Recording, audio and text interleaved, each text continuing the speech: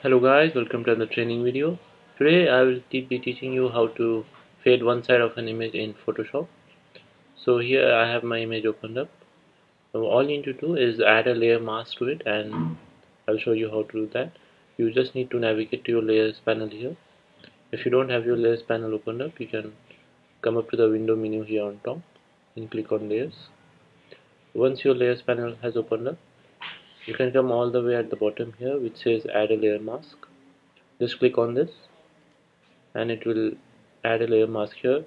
Now what we'll be doing is filling it from black to white. So make sure your foreground color at the toolbar on the left is set to black and white,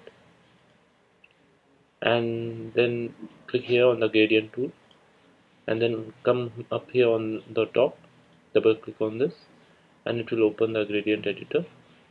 Make sure this side is set to black and this side is set to white.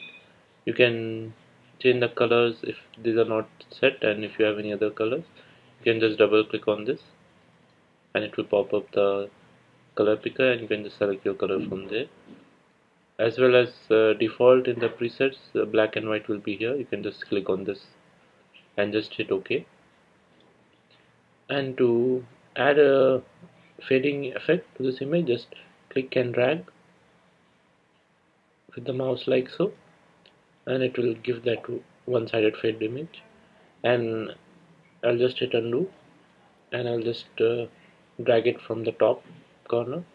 You can see it will give a gradient from that side, and I'll hit undo again, and I'll show you another way. If you hold down shift and click and drag, there will be a straight line which will give you a straight gradient. Same way you can do from top to bottom while holding down shift. It will give a fading effect from the top. Then you can also do from bottom to top. You can see on the right in the layers panel the layer mask. That's the one that's getting affected and not the actual image.